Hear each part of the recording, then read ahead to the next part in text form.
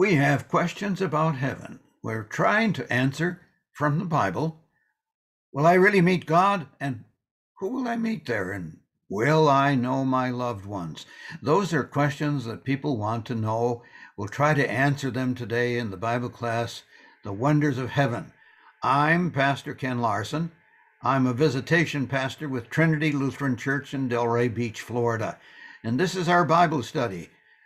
We always invite you to join us 8:30 or 10:30 Sundays, online or in person. And there's the indication, the website, trinitydelray.org/live.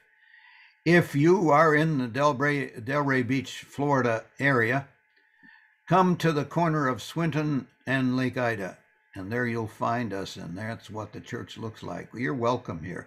Let's go to the wonders of heaven. What does the Bible tell us about heaven? I think that's something that people want to know. They don't think about it every day, but we know the way to heaven, which we have already talked about last time. How do we get in? How do we knock on the door? It's because he has knocked on the doors of our hearts through the preaching of the gospel, through the water and word of baptism. We were invited. You don't get in without the Lord's invitation. But today, we'll try to tackle this question, will I really meet God? Maybe you haven't thought about that. And who will I meet there? And who won't be there? That is connected with the third question, will I know my loved ones? I think that's one thing we yearn to have, a reunion with those who have gone on before us. Read 1 Thessalonians chapter 4, and there you'll get a great indication.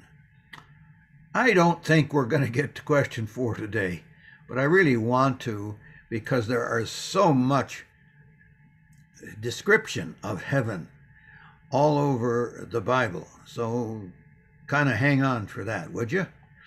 And so we'll go to this question, will I really meet God? The answer is yes. What does the Bible say about our meeting God? King David knew. He writes in Psalm 17, in righteousness I will see your face.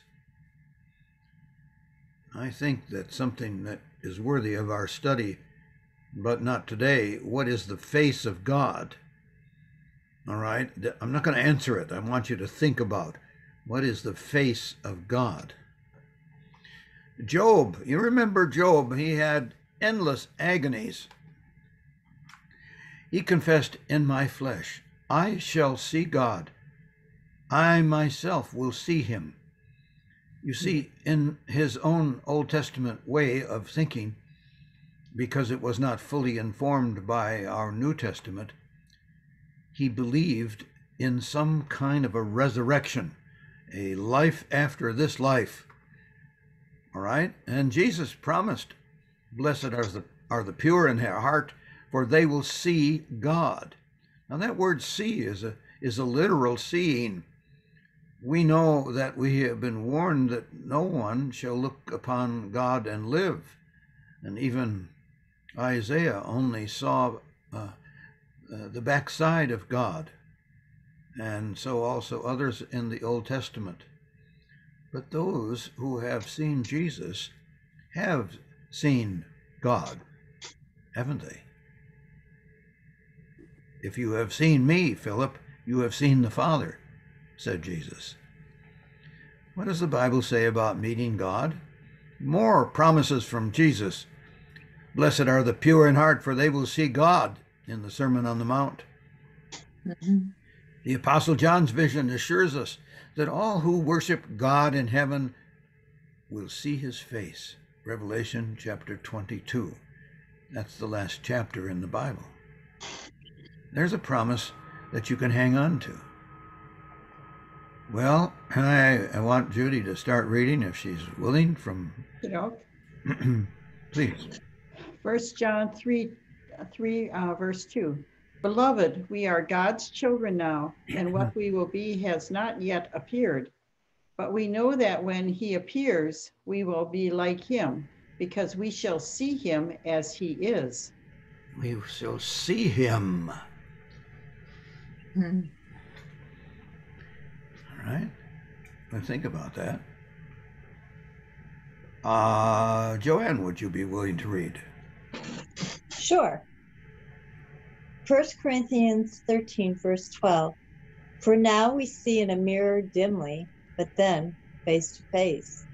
Now I know in part that I shall know fully, even as I have been fully known. Thank you. That's St. Paul, who received a number of special revelations from the Lord. And this is one of them in this chapter. 1 Corinthians 13, you will remember, is the love chapter.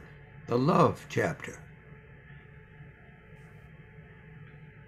You have taken by faith the reality of your own resurrection, haven't you? You've taken that from the promise of the resurrection of Jesus and his promise, because I live, you too shall live. You take hold of that whenever you're worried about death. You take the resurrection right to your last moment. You will see Jesus in Christ's perfect righteousness, which you will wear as your robe. You will face the holy God, and you'll do so without any fear at all. There's no fear in love, because perfect love, his perfect love, casts out fear. Well, let's go on to another subtopic of the wonders of heaven. Well, who will I meet in heaven beside God? Who will I meet in heaven? Now, there have been books written about this. There is one book I'm familiar with, I don't have, who are the first 5 people you will meet in heaven. That's speculation. I don't think there's a scripture promise about that. There are other speculations when people think about who I'm going to meet, and it goes this way. There's going to be 2 surprises. Maybe you've heard this. The 2 surprises of heaven is, number 1, you will see people there that you didn't expect to be there. Oh, but it'll be joyful. There are people you expect to see in heaven who won't be there. Who won't be there. And the promise that I want to help you with on that score is that because there is no sadness or sorrow in heaven, it won't be something of your great concern. That was in God's hands, as it always was.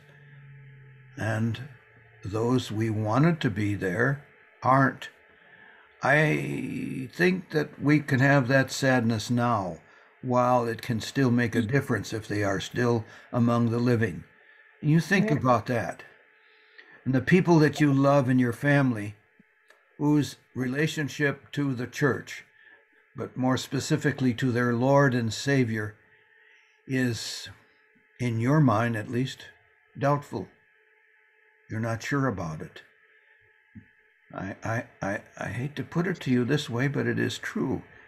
That you might be the only one to help them see their connection, the connection that God wants with them. The evangelistic message from the church does not reach these people.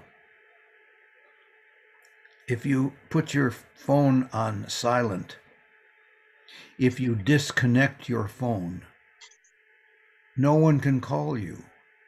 If you separate yourself from God's avenues of grace, the Word and the sacraments, how is he going to come to you? Well, I know of nurses who have witnessed their faith to those when they are privately at the bedside outside of their office as nurse, and doctors outside of their calling vocation as a doctor have been the carriers of the good news.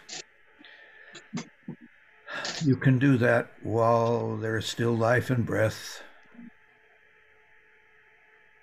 I'm going to stop that sermon because I've said enough.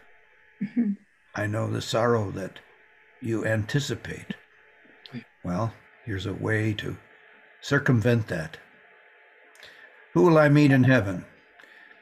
Jesus said, I am the good shepherd. I know my own, and my own know me, and I lay down my life for the sheep. That's a precious Bible promise. Encircle it with your heart and make it yours. The Lord is my shepherd, I shall not want. It's the same shepherd. He is the same shepherd who watches over you, feeds you, leads you by the quiet waters, and makes sure that you have bread for today. He knows you. He knows you intimately. And he still loves you because there is forgiveness in his heart, because he has shed his blood for you. He laid down his life for you. And that's going to be true always and ever and constantly. So you're going to meet in heaven people who know the shepherd. The residents of heaven are those who know Jesus as their shepherd, and they know and they believe that Jesus really did lay down his life for them. That's their faith. They hang on to that with bulldog tenacity. With bulldog tenacity. You got that?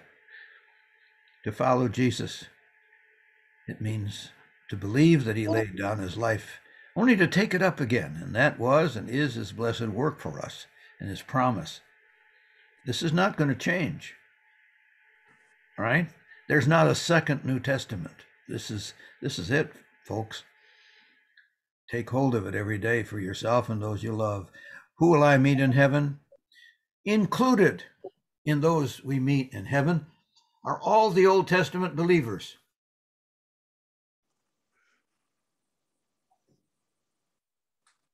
We don't know all their names. Neither do I. We know the prominent ones. Abraham. Jesus said, Abraham saw my day and rejoiced in it. Isn't that amazing? Isaiah. Oh, yes. He saw the Christ, and so did many others of note, but also people who didn't have a great name. They were listed. Oh boy, I've been reading First Chronicles, and I've gone today now into Second Chronicles, where Solomon takes over after David's death. David is with the saints in heaven. And here we have some people listed in First Chronicles whose names you can't even pronounce. You don't know them, but they were priests and they served with faith in the temple of the Lord. Oh no, in the tabernacle. Temple wasn't built yet. But they were servants of the Most High God and believed in him. I'm not talking about the problems with the false sacrifices that we studied in Malachi. I'm talking about those believers whose names are barely mentioned. All of them will be those we meet in heaven. I guess it'll take a long time to meet them all, but we have eternity. Those who put their faith in the Lord. Saints in heaven experience joy and pleasure. Unlike saints on earth, they never are grouchy or grumpy. That's a good thing. If you have occasion to call customer service, which is an oxymoron, I don't know if we need phones in heaven. That might be one of the joys in heaven not to have. Amen. Yeah. Amen. But we won't be grouchy or grumpy, not even first thing in the morning, until I get my coffee, or hungry. That's a wonderful thing to look forward to. And they never complain. I think one of the sins of Americans, of all economic classes, is that we never seem to have enough or the right things or the right time. We never have enough time. And you know what you complain about. I know what I complain about. I'm chastened by the fact that in the Old Testament, the people who murmured against God met at what we would call an untimely death. Don't complain, said my father when I didn't like my grandmother's cooking. He would say it between clenched teeth so she couldn't hear it, but I could. He said, don't complain.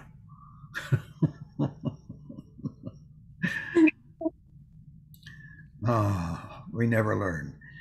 The saints in heaven, the believers, are supremely and completely satisfied. That's why they don't complain. That's what Jesus promised. Blessed are you who are hungry now, for you will be satisfied. Who will I meet in heaven? These believers, unfettered by sin, untouched by illness, and completely different from our struggle. The residents in heaven shine like the stars. Read Daniel 12, verse 3, Jamie, if you're ready. Yes, Daniel 12:3. And those who are wise shall shine like the brightness of the sky above, and those who turn many to righteousness like the stars forever and ever. Wow.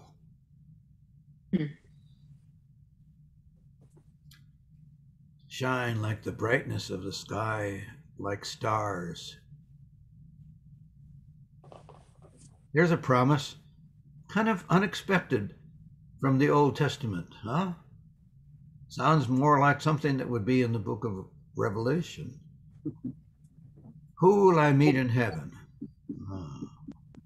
Read, back to you, please, Judy. Read Revelation 7. Verses 9 through 10. After this I looked, and behold, a great multitude that no one could number, from every nation, from all tribes and peoples and languages, standing before the throne and before the Lamb, clothed in white robes, with palm branches in their hands, and crying out with a loud voice, Salvation belongs to our God who sits on the throne and to the Lamb. That's a multitude. You know, the people on this side of heaven we are fond of counting. We count money and people all the time. We look around during the summer at the empty pews and say, where are the multitudes? We count, I think we count too much, because our success as pastors, church leaders, is not measured by God in terms of numbers.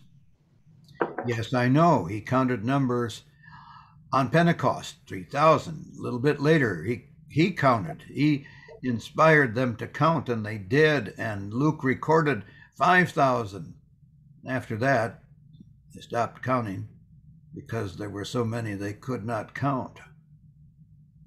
As the narrative in the book of Acts goes on and on and on, with more people coming in. But that doesn't compare to the multitude that no one could number, from every nation, from all tribes and peoples and languages. And there was no prejudice in the whole group. I want you to take note of that, considering all the problems we have now, looking at people who are different and wondering how we can get along in this world of ours. It is hard.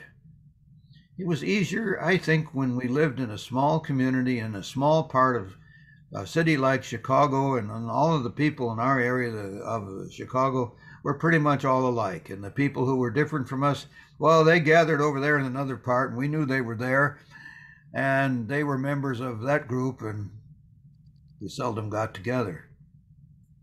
But then television happened, and the phones happened, and worldwide communication happened, and we had to deal with people who were different. It's challenged us. And then they came to what we called our nation. And then they lived next door or across the street. And we have been challenged to deal with cultures and languages that we just don't understand. I don't have a solution except to love people one at a time and to look past what your eyes see and look at the heart that God sees. And I'm going to end that sermon there. I don't often go on that tangent, do I? And I know, listen, I know how it is. They're clothed in white robes. That's the righteousness of Christ. And we're doing what they did on Palm Sunday, crying out with a loud voice, salvation belongs to our God. And he has given it to us. Well, that's quite a scene, isn't it? Mm-hmm. Who will we not meet in heaven? Oh, Wow. unrepentant sinners who rejected and spurned the Lord's invitation when he said, repent and believe the gospel. It's a simple message. Jesus died for you. He rose for you. It's a simple message. You have sinned, and I have sinned, and we need God's forgiveness. Here it is. Take it. He's inviting you in. Oh, whose turn is it? Joanne, would you be willing to read Revelation 21? Sure. Revelation 21:27. But nothing unclean will ever enter it, nor anyone who does what is detestable or false, but only those who are written in the Lamb's book of life. No sin. The sin we had was forgiven, so that when we enter, we are declared clean. That's the same idea, different word, but the same idea as righteousness. The Lord, our righteousness. That's from Jeremiah 31. This is the name by which it will be called. The Lord, our righteousness. The Lord, comma, noun and apposition for the grammarians. We will meet repentant sinners who by God's free grace believed in the gospel, believed that Jesus lived and suffered and died and rose for them. It's a one at a time thing. But right after the one at a time thing, the coming to faith, then there is the inclusion in the body of Christ. And I guess it's not the most memorized passage. I told you before, the Lord's Prayer is from Matthew 6, the most memorized passage, right? But Yeah. Everybody thinks this is the gospel in a nutshell, yes, but this is the John 3:16. The reason that we have the gospel is that he loved us not only to perform it, not only to see that it would happen for us,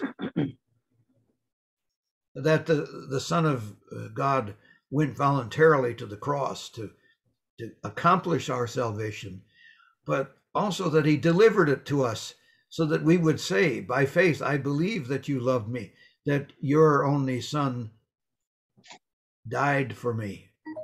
And I know that because I believe in him, and that's by God's grace that I do that, by God's grace that you believe, that you have everlasting life.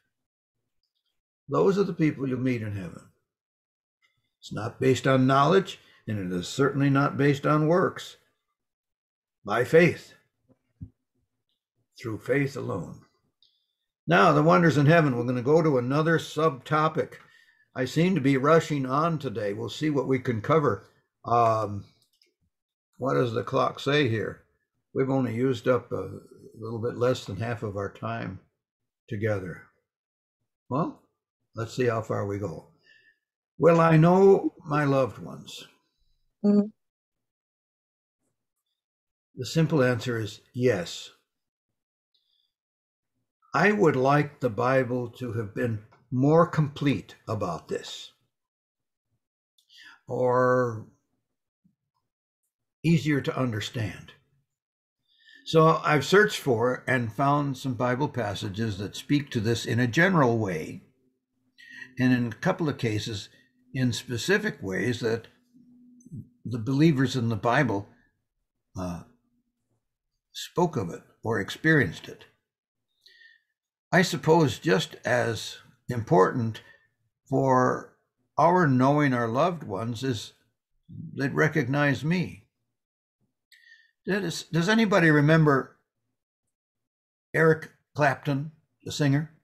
Mhm. Yes. Yes. This is a heart-rendering, tear-producing,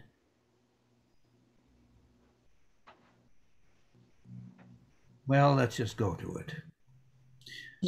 On March 20th, 1991, Eric Clapton lost his son, Connor, in a horrible accident. He was 4 years old, and he fell out of an open window.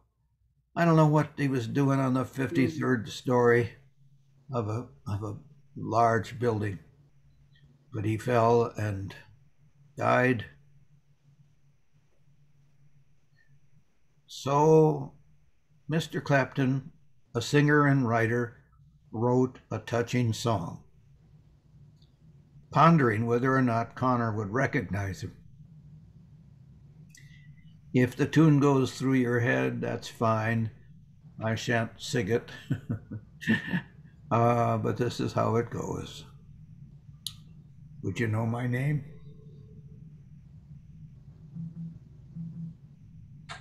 Would you feel the same? I must be strong and carry on, because I know I don't belong here in heaven. I don't know if Eric was speaking about his own faith or lack thereof, but maybe he was just admitting that as a sinner, he didn't belong there. And this song ends with this wondering, beyond the door there's no peace, or there's peace, I'm sure. Beyond the door there's peace, I'm sure, and I know there'll be no more tears in heaven. Mm-hmm. Legally, I should have the copyright notice there. Sorry about that, people. I try to obey the copyright law, and it's not fair use. So what you do is you put the copyright so nobody else takes it. By using it without the copyright notice, you kind of cleanse it, and then the next person says, well, it looks like it's in the public domain. It is not in the public domain. Mr. Clapton copyrighted it himself. And then ASCAP or BMI got hold of it and licensed and all that stuff. Let's go on with the next reader. Jamie, are you willing to read? Sure. Okay, this is 1 Thessalonians 4:15 through 17. For this we declare to you by the word of the Lord, that we who are alive, who are left until the coming of the Lord, will by no means precede those who have died. For the Lord himself, with a cry of command, with the archangel's call, and with the sound of God's trumpet, will descend from heaven, and the dead in Christ will rise first. Then we who are alive, who are left, will be caught up in the clouds together with them to meet the Lord in the air, and so we will be with the Lord forever. In what way is that comforting to you? Well, all the dead and ourselves will all be together, and we all get to go to the Lord together and forever. Together. Isn't that a wonderful word after we've been separated for a year and a half? Isn't it a wonderful word that we got back into worship, many of us, and we were singing together. We didn't sing by ourselves at the breakfast table while we watched the service. Neither Jeannie nor I are good enough to sing to ourselves. Like to. But we're together now. That's the thing. When the Lord comes, you'll know. And the dead in Christ will rise first. That's going to be an amazing sight. There was a prefiguring of that when Jesus was crucified. And it's a very confusing, difficult passage to understand, but some of those who had died came out of the tombs and were seen alive. What? I don't think you've heard sermons preached on that, but there it is, and I believe it's in the Gospel of Matthew at the time of the crucifixion. When there was the earthquake and the darkness, there were 7 miracles. All happened at once. Well, this is the dead in Christ will rise first, but then we who are alive, are left, will be caught up. And that's the thing that many people in the evangelical churches talk about when they're talking about the rapture. The word rapture isn't in the Bible, but this is what they mean, caught up in the clouds together with them. Of course, they have 2 second comings of the Lord, and we only have 1, as the Bible puts it. So I'm not going to go into I'm not going to go into that today. So we'll be caught up in the clouds. You know how Jesus was received in the clouds? To meet the Lord in the air. Now, this brings up the question, where is heaven? Heck, you won't find it on a map. It's up there. And forever in the Bible, it's up. Well, the way I read the scriptures, I think of heaven not so much as a place, but as the new experience of all of God's people in the presence of God, and God with us in a way that we've never understood and never experienced before. It's different, and it's so different that it cannot be explained in words. That's why, I suppose it's why, that Jesus gave a vision to the Apostle John, and then John wrote it down in words. And I don't understand all those words. But I do understand this. Together with them, we'll meet the Lord in the air. We'll know them. They will be with us. How we all get together, I don't know, without FaceTime or Facebook. The geography is not the limiting thing, because it's an experience of being with God and no sin, nothing in the way. It is difficult to describe in human terms. But we're talking about our knowing our loved ones. When Jesus was transfigured on the mountain, you remember that Peter, James, and John, the inner circle of the 12, they were with Jesus on the Holy Mount, as Peter relates in 1 Peter, and he was transfigured. But the point of my bringing this up now is that they recognized Moses and they recognized Elijah. And then this question came up last week. I think it was last week. Someone asked about whether Moses was in heaven, because he could not see and was not allowed to go into he could see, but he was not allowed to go into the promised land. And I said that the promised land was a metaphor for heaven. Well, maybe I spoke too much, because it gave the impression that Moses was not in heaven. Oh, yes, he didn't go into the promised land, but he was with Elijah when Jesus was transfigured. And Peter, James, and John recognized Moses and Elijah, and Peter even wanted to build 2 booths for those two and one for Jesus. He wanted to stay there and celebrate. Peter, you just don't get it. I was going to say, Peter's personality didn't change in heaven, did it? Uh, in heaven, I don't know. I don't want to say that.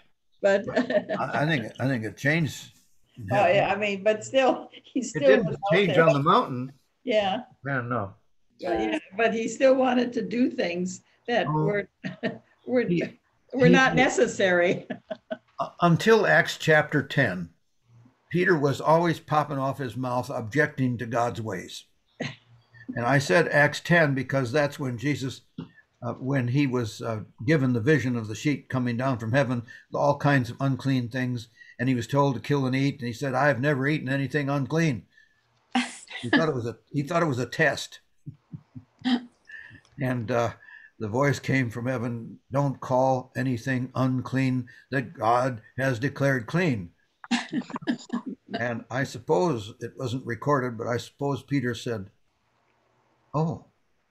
And then he had to go to the house of Cornelius, and a very distasteful thing for him, a Jew, to go to a Gentile's house and then come in and eat with them. Oh, it was difficult, but he was shown that the kingdom of heaven included the Gentiles.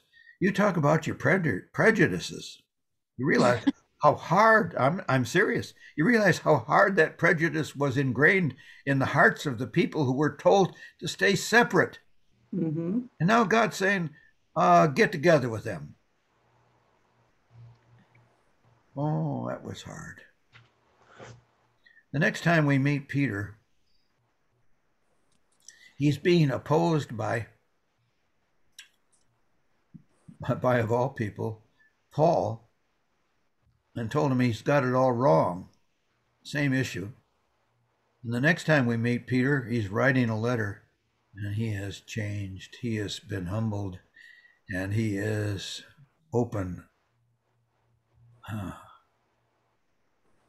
Well, God is patient with us. That's the lesson to learn there. And though we don't all get it right now, there's a lot of things I don't get. You don't get it right now. But maybe shut your mouth and stop objecting to God's ways. Oh. Take it up with the complaint department. Where's that? There isn't any. Well, I know, my loved ones, yes, God promised Abraham he would go to his ancestors in peace. You realize who Abraham's ancestors were? Adam and Eve. Yes, you want to go back that far, but in a more direct way, the people of Ur of the Chaldees. Okay. Where's Ur? Mesopotamia, way down there by the Gulf. He would go there. So he did. Abraham died in faith, and then Abraham was gathered to his people. The Lord afflicted the child. Oh, this is a difficult and long story, and I'm abbreviating it severely. The Lord had his way with David, even though David did not go in God's way. David saw Bathsheba, wanted her, took her as his own, and then had Uriah killed in the heat of battle. So, and then lied about it, refused to admit his sin. We meet David in 1 Samuel 12, 2 Samuel 12. And the punishment, well, you want to take this up with God if you don't like it or understand it. David was allowed to live, but the child of this adulterous relationship died. But while the child was still sick, David prayed and fasted. But after his son died, David washed and anointed himself and changed his clothes. He went into the house of the Lord and he worshiped. Isn't that amazing?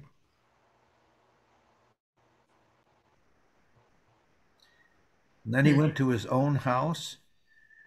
And then when he asked for it, they set food before him and he ate. And they wanted to know why did you end your fasting now that the child is dead? And he answered, Judy? While the child, okay, 2 Samuel 12, verses 22 and 23. While the child was still alive, I fasted and wept, for I said, who knows whether the Lord will be gracious to me that the child may live? But now he is dead. Why should I fast? Can I bring him back again? I shall go to him, but he will not return to me. Wow. I shall go to him. When he says I shall go to him, is he referring Christ or Jesus or the Lord? He will go to see his son. Oh, his son. He's referring to his son then. Okay. The antecedent of the pronoun has to be the child because it's the Lord is more distant. That's the rule. Unless you know the Hebrew and can do a better job of that, I'd have to hold judgment. Now, but he will not return to me has got to be, that's determinative. He will go to the child. Did he believe that? And how much he knew of the resurrection, I don't know. Okay. When you read the Psalms of David, you realize he believed in the afterlife, that there was something beyond the grave. The resurrection was taught in the Old Testament. So, you learn something about prayer here. Look how David words it. Who knows whether the Lord will be gracious to me? Mm-hmm. When you pray, thy will be done. This is really what you're saying, isn't it? Yeah. Who knows whether the child will live? This is close to my heart today because there is a great-grandchild, this little bitty lady named Amelia. It's amazing. Only months. It's just amazing what they do. You know how it was described by Mom? Samantha said she has more wires in her than my husband has hooked up to his computer.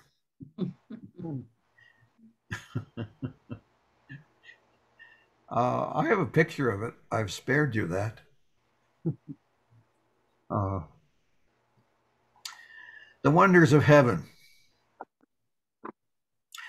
I'm wondering if you have wonders of heaven that I could write down as a possible question. I did write one down last week.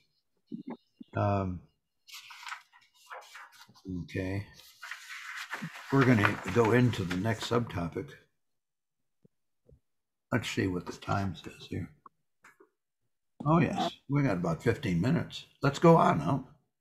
We do. Questions, comments, applications? This is the time. 3.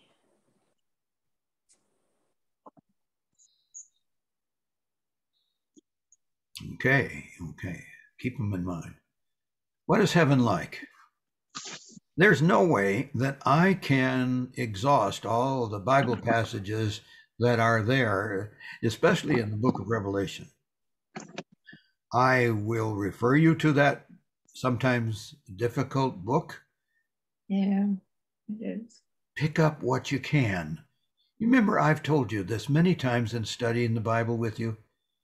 If you don't understand the whole chapter, find a paragraph. And if you don't understand the paragraph, find a sentence. Find a message from God in one of the sentences or the phrases.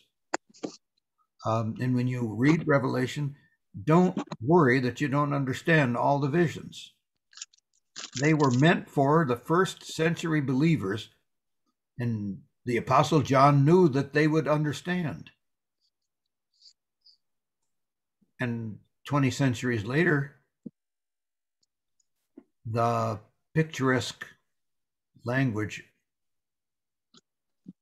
it appears to be hidden from us. I said appears. Okay. What is the most famous city in the Bible? Jerusalem. Any other guesses? Babylonian? Yeah. Any other? Heaven? No, no. I'm glad you didn't say Rome. Oh, It is Jerusalem. And there are two Jerusalems. There's a great contrast between the old Jerusalem and the new Jerusalem. We have not seen the new Jerusalem. Jerusalem has been the center of controversy and conflict for 30 centuries. The name means the city of the peace of God. Well, this is the city Abraham waited for, whose architect and builder is God. Do you realize how God was the architect of the tabernacle, and God was the architect of the temple, and God was the architect of the second temple, which was standing at the time of Jesus? And God knew that it would be torn down, and in 70 AD it was. But God is the architect of the beautiful new Jerusalem. And Abraham was waiting for that. See, long before Abraham could see the first temple, right? The first temple wasn't even in the sight of any man or woman in Abraham's day. That does not come until later on, when Solomon built the temple. Okay, a lot of history goes on. So Abraham waited for it. Well, what was he waiting for? Not Jerusalem, but the city to which he would be called. That's from that Heroes of the Faith chapter, Hebrews 11. And by faith, he was waiting for that. And he died with that faith. Romans chapter 4 says that was credited to him as righteousness. And that's how he got into heaven, to see the new Jerusalem. Well, I'm getting ahead of it now, because the new Jerusalem is going to come down from heaven. Jamie, I think it falls to you to read this predictive passage from Isaiah. Okay, Isaiah 65, 17 through 19. For I am about to create new heavens and a new earth. The former things shall not be remembered or come to mind. But be glad and rejoice forever in what I am creating. For I'm about to create Jerusalem as a joy and its people as a delight. I will rejoice in Jerusalem and delight in my people. No more shall the sound of weeping be heard in it, or the cry of distress. You realize that Isaiah is looking way down into the new Jerusalem, the new heavens and the new earth. That hasn't happened yet. But he tells us, while we wait to rejoice, he's going to create Jerusalem as a joy. This is God's new Jerusalem. The sound of weeping won't be heard there, nor will we hear the cry of distress. I don't know what you nurses are going to do in heaven. There won't be any sickness. But we won't be nurses. yeah. Well, they don't need preachers there either. I'm out of a job. But I see this is unusual. We have 3 semi-retired nurses. Yeah. I don't think that's ever happened before. Just the 3 of you. Joanne, would you read?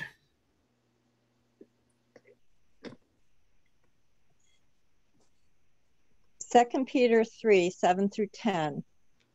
But by the same word, the heavens and earth that now exist are stored up for fire, being kept until the day of judgment and destruction of the ungodly. But do not overlook this one fact, beloved, that with the Lord 1 day is as 1,000 years, and 1,000 years as 1 day. The Lord is not slow to fulfill his promise, as some count slowness, but is patient toward you, not wishing that any should perish, but that all should reach repentance. But the day of the Lord will come like a thief, and then the heavens will pass away with a roar, and the heavenly bodies will be burned up and dissolved, and the earth and the works that are done on it will be exposed. Wow. You realize how God is going to recreate? He's not going to just fix it up. You know, you can buy a fixer-up house and then live in it for a year. Gotta live in it for a year so your capital gains tax won't be as high. And then you fix it while you live in it, and then you can sell it at a gain and only pay what's called the regular taxpayer rates, not capital gains. Save some taxes. No, the Lord is not going to use the earth as a fixer-upper. He's going to dissolve it. Roar. Heavenly bodies burned up, dissolved. Earth, nothing, gone. And in the place of that, he will create a new heaven and a new earth. Judy. 2 Peter 3, 11 through 13. Since all these things are thus to be dissolved, what sort of people ought you to be in lives of holiness and godliness, waiting for and hastening the coming of the day of God, because of which the heavens will be set on fire and dissolved, and the heavenly bodies will melt as they burn. But according to his promise, we are waiting for new heavens and a new earth in which righteousness dwells. Even so, come quickly, Lord Jesus. Let this happen. Get rid of all the nonsense and the sin that is going on, and give us a place where holiness and righteousness dwell and no sin enters. You realize we're doing the best we can to live in the place and in the way that God has given us. And that's what he wants us to do. While he keeps our faith alive through the word and the sacrament and the remembrance of our baptism, that we are his. And we're not going to be burned up in fire in this. I hope that's clear to you. That's when, whether we are alive or dead when he comes, we don't know which it'll be, that in either case we get a 1 Corinthians 15 body. Go ahead, Paul, try to describe to us what that's like. He does the best he can, but we don't get much revelation there as to what a spiritual body will be like. I'm just taking it in order. Jamie, please. Revelation 21, 1 through 4. Then I saw a new heaven and a new earth, for the first heaven and the first earth had passed away, and the sea was no more. And I saw the holy city, the new Jerusalem, coming down out of heaven from God, prepared as a bride adorned for her husband. And I heard a loud voice from the throne saying, "See, the home of God is among mortals. He will dwell with them. They will be his peoples, and God himself will be with them. And he will wipe every tear from their eyes. Death will be no more. Mourning and crying and pain will be no more, for the first things have passed away." Good news. Yes, a question just came up to me. So if we should die now and we should go to heaven now, will there even be a more glorious heaven after the second coming of Christ? Is that what it's saying? This is a mystery. Okay, Um, that's easier to understand. Just it's a well, mystery. We don't it's a know. mystery. I'll just say this, that we don't believe in a soul sleep, but because God is timeless, when we die, our spirit goes to heaven and it That's is all. with God. Mm-hmm. And then the second coming comes when all of this happens that is described in 2 Peter and here in Revelation. Well, this happens. It seems to us who are time bound as though there's this waiting period, doesn't it? And what do we do? Well, we wait. The Well, Bible it's still, doesn't speak to the waiting, it only speaks to the happening. So, what I have understood with my limited understanding, and that is that it appears to us as that it's instantaneous, or there's a waiting room that must be pretty big. well, it says previously there is no time, that 1,000 years is like a day and a day is like 1,000 years. Yeah. So that might answer that part of that question of Timelessness. timelessness, right? Now, here's the other answer. You'll know when it happens. Okay. Be ready. All right. And it won't be scary. It won't be fearful. We're going to get to that. No tears. No tears. No death. No mourning. No crying. No pain. Tylenol, we don't need you. No suffering. Picture it. No struggle to survive. Why not? God will provide. That's Yeah. it. Thank you. Yeah. There is no thirst because the shepherd constantly leads the sheep to springs of water. And if you want to put in John chapter 4, it can be living water. Sir, give me this water so I don't have to come here and draw. Oh, you just don't understand, do you? Okay, I am the water of life. Hardships, none. No. No suffering, trials, afflictions, nope, not a one. Recession, nope. No inflation either. I don't think we need money there. So there's no striving after money. There's no oppression. There's no prejudice. There are no peoples whose righteousness is suppressed. There's no cancer. Oh, hooray, hooray, hooray, hooray, hooray. This little girl has congenital heart disease. Her aunt had a similar problem. You got it? Mm-hmm. Is her maternal aunt. Alzheimer's. Oh, think of John, Judy. I know. Yeah, all the dementias.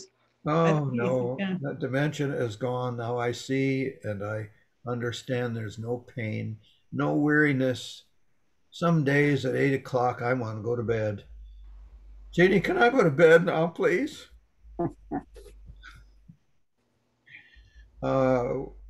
Partly the disease and partly our age. I don't know. I think, these are all the things that at a funeral we rejoice in having to leave behind.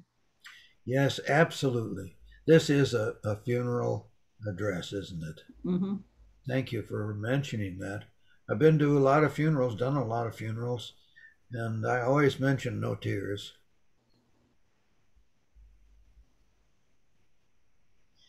Tears are God's way of cleaning our eye ducts. Yeah. Oh. And tears are God's way of letting us vent an emotion that is common to all people, Mm-hmm. and that is we suffer losses. Ouch. But we learn after suffering a few losses that it doesn't kill us. You and I are survivors. And when there is the threat of loss, we steel ourselves against that with the promises of God.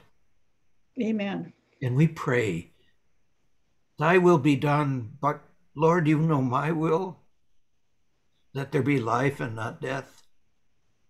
Yes, he knows that.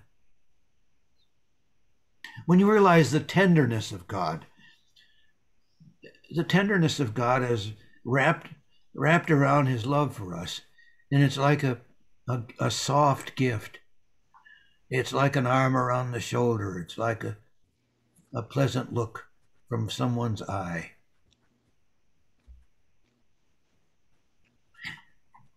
He helps us in our afflictions. Read the Bible on the word affliction. So why can we be sure of heaven in these terms? My question to you. Because the Bible says so. Yeah, that's a good answer. There's tons of promises. Maybe you could get a Bible and do nothing in that Bible but underline the promises. You'll be busy. Yeah, I think all these earthly, what we would call earthly things, God's joy can't be taken away. His joy will be with us forever. That's true. Thank you. There's no sin. I think that this is one of the greatest things about heaven. Sin can't enter there, right? No sin. And therefore, there are no more consequences for sin. You and I suffer the consequences of our sin and the sin of others, and the fact that we live in a fallen world. Things don't work right here. But Christ has borne our sin. He has taken sin away permanently. In heaven, it is not. It is not a category of our thought or our experience. So what would it be like? Can you imagine to live in a world without sin? We wouldn't have all those things on the previous page to deal with. You guys are really good at summarizing. I don't have to say anything. There's no temptations to sin. I have thought about this. Amidst the many temptations of sin in this world, if there were no temptations, I could get along pretty well. I know that the devil and the world and the flesh, those unholy three, they combine. They are our true enemies. Like all those chocolate covered donuts. Yes, temptations. When I come to church, I walk by those. Yeah, I know you're there. I ate at home. So the reason that there's no temptations to sin is that in heaven, the unholy three are gone. Satan has been destroyed. The wicked world and its ways are gone, and none of our sinful flesh comes along with us. Hey. That really sums it up for me.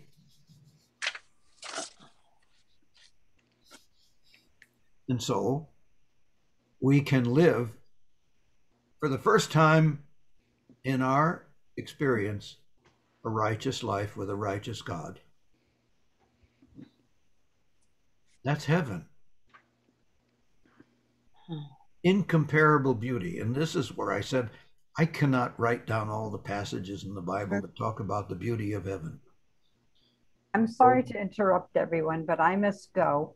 But everyone have a good week and enjoy getting back together again upstairs next week, okay? Okay, Jamie, see you there. Thank you. July. Thank you. Bye, Jamie. You'll get this in the email in a couple hours.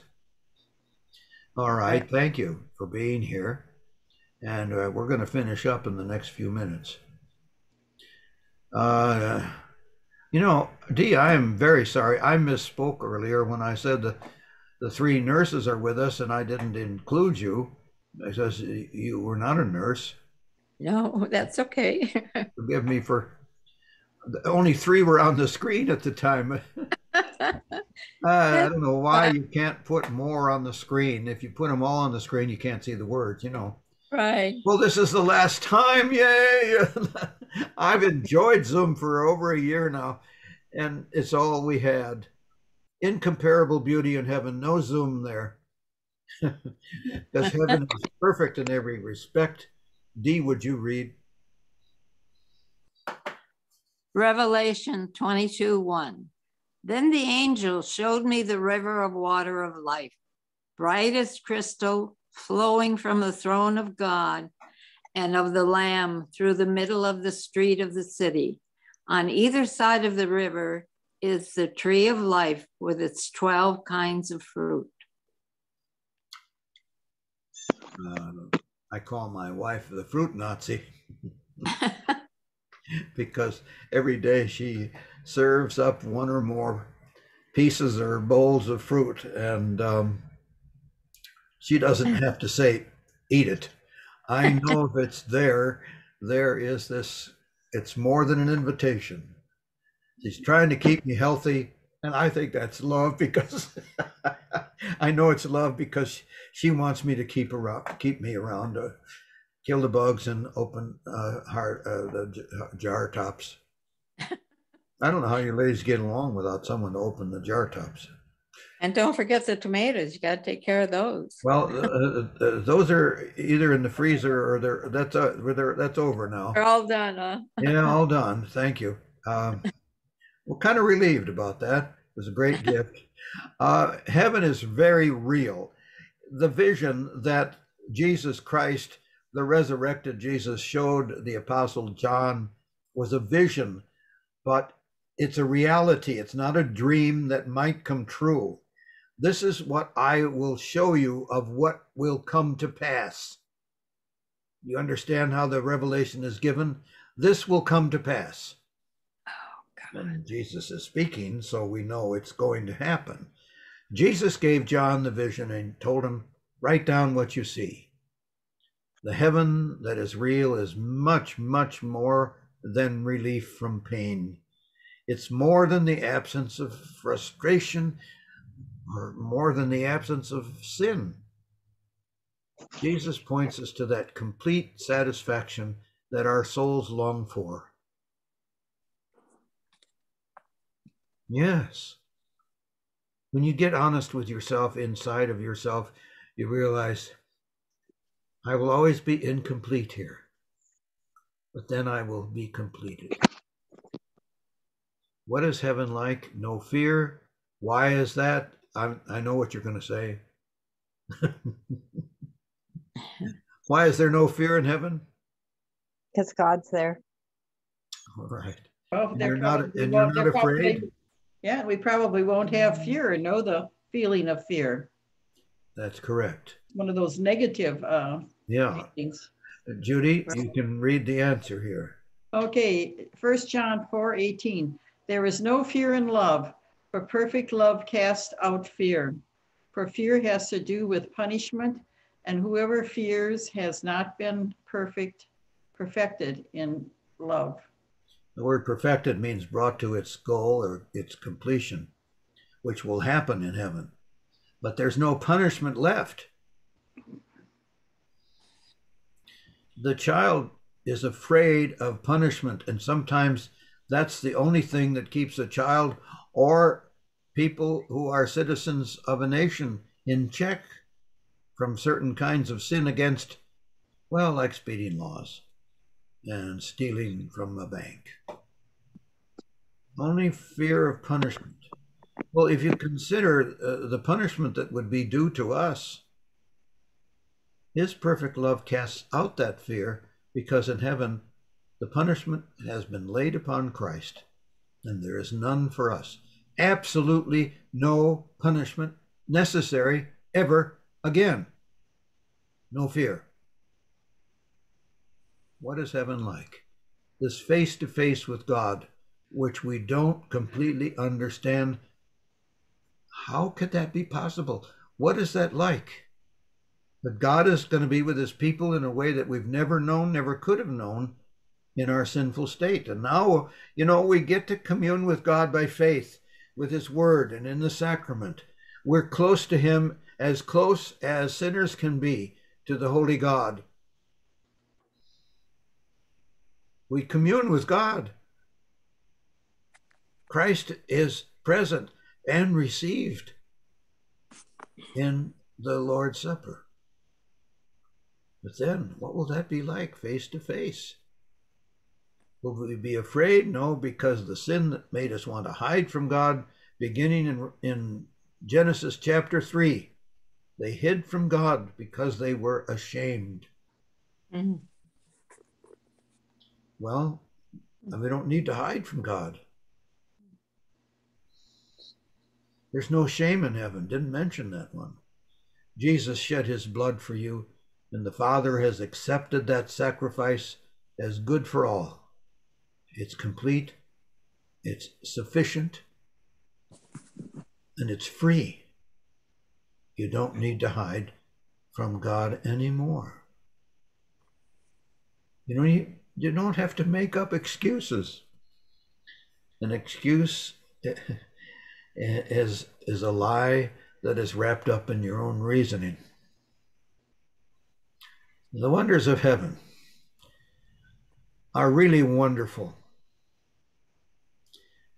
I don't know at this moment whether I'm going to present the next subtopic upstairs on July 11th, a week from tomorrow.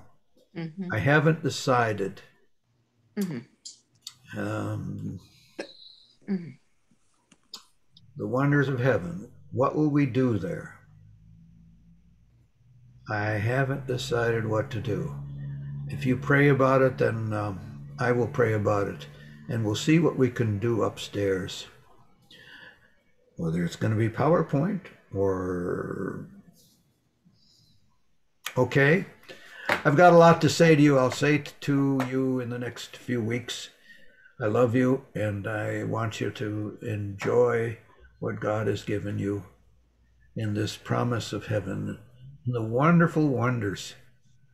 Think about it, wonder about it, pray about it, and ask God to keep you busy in his work until he comes. Lord God, here is your word, which promises us that our wondering will now, in one instant, come to an end. And what we wonder about will be our reality. Until then, Lord God, keep us in the faith, grant us to love one another, and to know what love really is, to sacrifice a little bit of ourself for someone else, here and there and everywhere, as we meet them, pray for them, listen to them, take groceries to them, and whatever else our heart moves us to do. Grant us that loving way of working here while we keep our faith in you, as we pray through the name of Jesus Christ.